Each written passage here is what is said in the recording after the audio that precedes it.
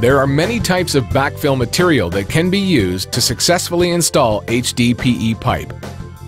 As shown on the chart in the Pocket Installation Guide, acceptable backfill materials are categorized into three classes. Class 1 backfill material consists of angular crushed stone.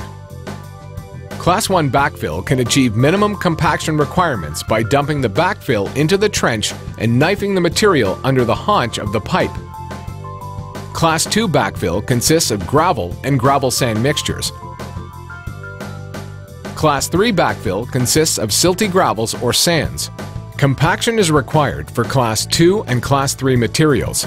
Refer to the Pocket Installation Guide for further definition of Class 1, 2, and 3 materials, compaction requirements, and maximum lift heights between compaction efforts. Other materials, including native soils not identified as Class 1, 2, or 3 materials, are generally not suitable as initial backfill materials. Regardless of the backfill used, it is always important to knife the backfill material under the haunch of the pipe to prevent voids.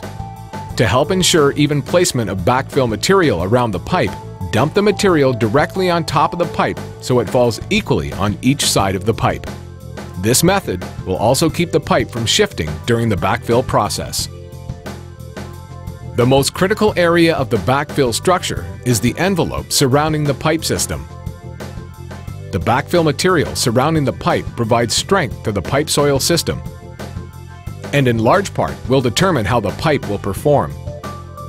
This envelope includes the bedding, the haunch area, and initial backfill area. The initial backfill area extends to a minimum of 6 inches above the crown of the pipe. Only approved backfill material should be used in the bedding, haunch, and initial backfill areas of the trench. Final backfill material can be alternative or native material with the approval of the designing engineer. Pipe systems through 48-inch diameters require a minimum 12 inches of cover above the pipe. 54 and 60-inch pipe systems require a minimum 24 inches of cover above the pipe. If construction equipment used in the trench area weighs more than 25 tons, additional minimum cover is required. For areas receiving heavy construction traffic between 30 and 60 tons, a minimum 3 feet of cover is required. Heavier equipment will require additional cover.